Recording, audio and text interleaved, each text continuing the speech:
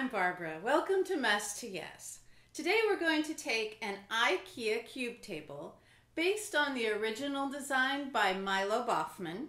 He was a very famous modern furniture designer, and you will see cube tables everywhere, especially if you look in design magazines today, but they're all based on his original design. So we're going to steal the cube table base from Ikea and remake it into something fun with a geometric mosaic top. The way it comes, it's the Ikea PS 2012 table, and it comes with this weird kind of rack that's in the middle and a plastic top. We're going to toss those, and I cut a wood top for it. It is possible that you could make this using the plastic top, but I'm going to be putting a specialty coating on it, and you just never know how plastic's going to react with other chemicals, so I tossed it. What I'm going to be doing is taking some marbled scrapbook paper and cutting it into a geometric design based on a quilting pattern, and then covering it with a high gloss epoxy. Epoxy is a very thick, glossy finish that's equivalent to like 50 coats of varnish. At least that's what their marketing says on the box, and I've used it before. It's a really great hard surface, and it will make our marble design pop on top. So, first thing we're going to do is get rid of the plastic, and I'll show you how we started on the wood top. So the paper I'm using is this blue marbleized. This would also be fantastic with a green malachite, but I was not able to find that just at my little local Michael's. I cut it on an angle, like you can see here, because I wanted the pattern to be straight on the pieces. So I have three different kinds of pieces. I have squares, diamonds, and triangles. And I am going to put the exact pattern for these and sizes on our blog. So like always, go to the blog to find out the information. Be sure you subscribe over there so you get the exact measurements and list. I went through and cut narrow strips, how wide I wanted my diamonds, and then I cut them on an angle. And that way I could just, and you can cut 2 or 3 strips at a time. You can also, of course, just do this with scissors, but it's easier if you happen to have one of these because they're all going to be consistent. Borrow one from a friend who likes to scrapbook. Once you have all the pieces that you need, and you're only going to need a couple of triangles, again, you'll see that on the pattern, we're going to move over to how I place them on the plywood. Now you are looking at the underside because the other side I've already glued everything into place. So this looks a little rougher than I wouldn't want this on my finished table. First thing you're going to do is measure it into quadrants. And you're going to find your center line both this way and in this direction. And then you're going to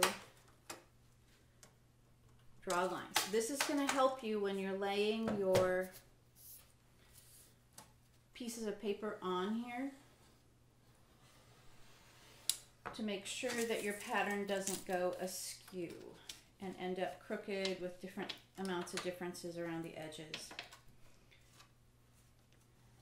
I see geometrics everywhere right now. Chevrons have been the big pattern for a long time. But geometrics are in all the fresh and new columns in your magazines. They're all over at market. Geometrics are going to be a fantastic look. So this would be a great way to add one to your home for a low cost. So I'm starting with just an old kind of quilting pattern, putting the diamonds into a star shape in the middle. Now, I'm just laying these out for you to see. Once I get these laid out, I'll put a Mod Podge down and install one of the squares so you can see how I did it. First thing I did is I laid out all the pieces without any kind of glue, the entire top of the table, so that I knew I had what I needed and that the pattern would work. And I recommend you do that as well. These are not perfect squares because I like the dimension that you get by having larger and smaller spaces in between of the gold showing. Now if you're going to go to the trouble to make sure that the marble is one direction, then lay it out the right way, not the way I just did right there. Make sure that they're all pointing towards the middle. So once I did all that, then I went back and I left them in place, and I actually started from the center. You can start wherever you feel comfortable. But I just did a small section at a time. I just laid the Mod Podge down. I wanted to make sure and get all the corners. But it doesn't have to be perfect because we're putting a heavy-duty layer of the epoxy over the top. That is what's going to make this paper be able to be a surface that you can put glasses on, books on, use it as a real serviceable side table. So you're going to do that all the way around. I would start at the center just so you don't have an issue. This is painted, and I'm also painting my base with Design Master Gold Metal. There are a number of gold and metallic spray paints out there. I like how this one looks. I actually read a blog on Little Green Notebook where she tested a ton of different gold spray paints, and this one had the look I like best. And she actually preferred it too, which is always good to know. All right, so now I could wiggle my nose like I'm bewitched, but I'll just show you my secret. I have already done the whole thing. So here it is laid out. You can see the star in the center, and then the squares, and then more diamonds, and the triangles are only used on the very edge. I think it looks really fun and chic. It's going to be a nice accent piece, but it's also not an expensive top, and so I can switch it out at any point for a different design.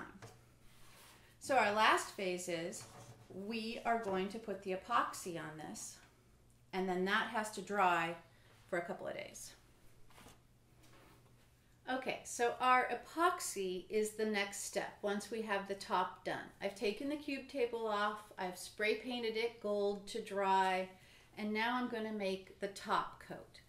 Epoxy is basically a resin and a hardener, and you have to mix it equal parts. It's going to have fumes, so do it where you have some ventilation. Our studio's actually out into our garage, so we have lots of ventilation out here.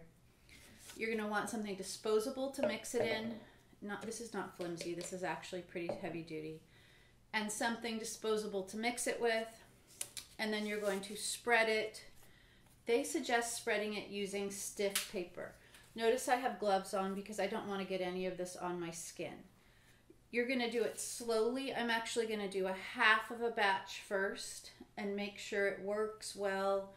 Let that completely dry, and then do a second one. If I can't get the entire coverage, then I'll quickly mix the rest of it and pour the entire thing all at once. Let's just do that first, and then I'll talk about what the next step is. So I'm going to put half of each bottle in here. You're going to find bubbles as we mix it. I can already smell the fumes. If I start talking silly, that could be why. Then again, I kind of always talk silly, so what are you going to do? Okay, now let's try and put equal parts, and a little bit more. Oh no, I'm getting it on my work table. Don't do that. Put that on top of the paper for now. This stuff is meant to be permanent, and it really truly is, so be careful with it. There's also a note on the instructions that if you leave it in your mixing container and don't use it right away, it'll actually become hot and hard really quickly. And this stuff is not inexpensive, so you do not want to waste it. Okay? So now we mix, and then we pour. You know, I did this in college, as far back as college, for sorority house clipboards of all the silly things. Everybody put pictures of all their friends and then put epoxy over the top of it to make a surface to write on. Could be a cute gift. for your daughter and her friends. Make them little matching clipboards for school. All right, so I'm going to start in the center. It says to pour evenly. Now, I remember from college that this is going to goo and ooze off the edges as it self-levels. So I am not actually going to leave it here on top of this cardboard box. I'm just putting it here to show it to you.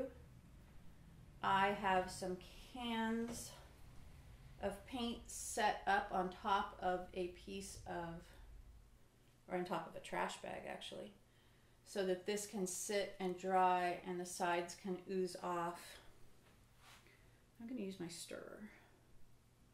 Seems better than a... Now the directions also say not to do more than 1/8 of an inch at a time. So if you're trying to do a really thick coated surface, like they show this on top of furniture. I'm not sure I'd want to do it on a countertop. It will yellow slightly, whatever you're using. So my blue paper is going to look a little greener under the yellow. So consider that when you're choosing your colors. So if you're choosing like a rusty orange, it's going to look oranger. Just know that that's going to happen. I think this would be really cool with a black background as well. But in the particular place where I want to put it next to a blue leather wingback chair that has gold studs. And so the gold with the blue marbled paper is going to be a fantastic accent piece to make what could be kind of an old-fashioned wingback chair look a little more modern. When things are changing in fashion magazines, design magazines, but they sell you things just like fashion magazines, you don't have to replace your big pieces of furniture.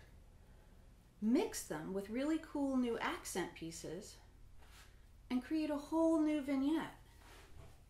It'll give some new life to your room. All right, so this is looking like it's going to cover. I'm afraid to put this down anywhere, to be honest with you. So I'm just going to keep coating and making this thing. Now what's going to happen next is the bubbles. Now I didn't get a lot of bubbles, which I'm really happy about. Hopefully that didn't mean I did not mix it well enough. The bubbles that are in here, and there are a few, are going to rise to the surface within 5 to 10 minutes. So you're going to have to babysit this a little bit. And what they recommend is just gently blowing on the air bubbles. You can see I'm really working to get this to be everywhere because I don't necessarily have to do a second coat if I can get it to be completely even everywhere. But you don't want any place that's unfinished or uncoated because then the paper will be ruined from underneath. All right, so I can already see some bubbles starting to rise. So I never finished that thought. What you're going to need to do is blow on the bubbles gently. They also say, you can use a propane torch. So if you happen to have a propane torch laying around and you're not afraid of burning your house down, feel free to harden it with a propane torch. I'm thinking breathing on it gently could be the less violent way to get rid of the bubbles. All right, so here I see some bubbles. Yeah, and they just pop. It's perfect. So I'm going to be here babysitting this. I'm going to move it over so it can sit there for a couple days, put my glass down on something plastic. When it's all finished, I'm going to attach this to the edges of the cube table and put it into place. We'll see how it turns out.